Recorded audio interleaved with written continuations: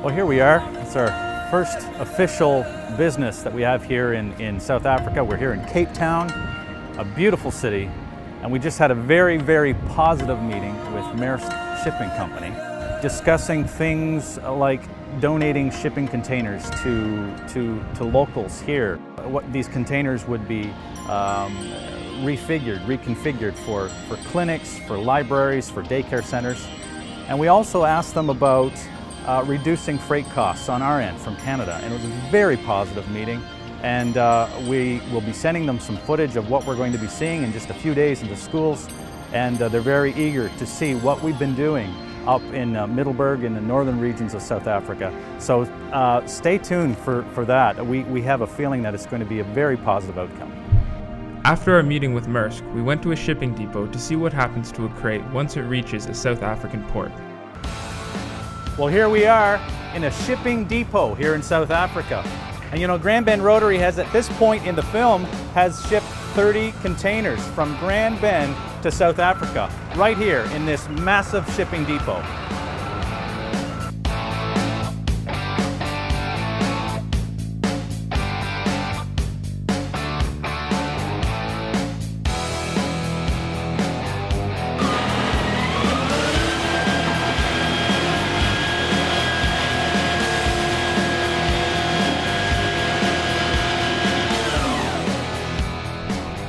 Our short stop in Cape Town had come to an end, and it was now time to continue our journey. We made our way to Pretoria, the administrative capital of South Africa, to do some sightseeing before meeting up with new contacts. From there it was a 2-hour drive to Middelburg, where we would be spending the remainder of our stay, and see what life was like in the rural districts of South Africa.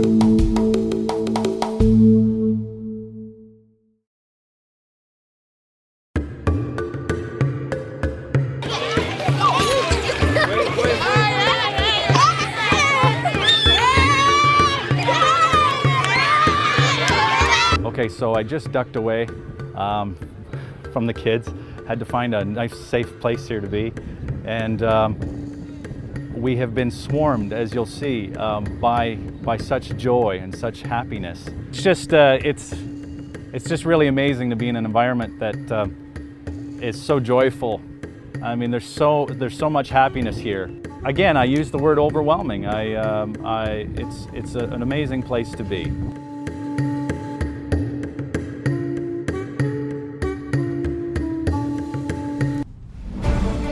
We explored the country, visited schools, and saw lots of smiling faces. We made new friends along the way and learned a lot about life in South Africa. From the highs to the lows, what we experienced in our 2-week stay made us realize how lucky we are to live in a country such as Canada, but at the same time, open our eyes to what is really going on in other parts of the world. More importantly, what we can do to help.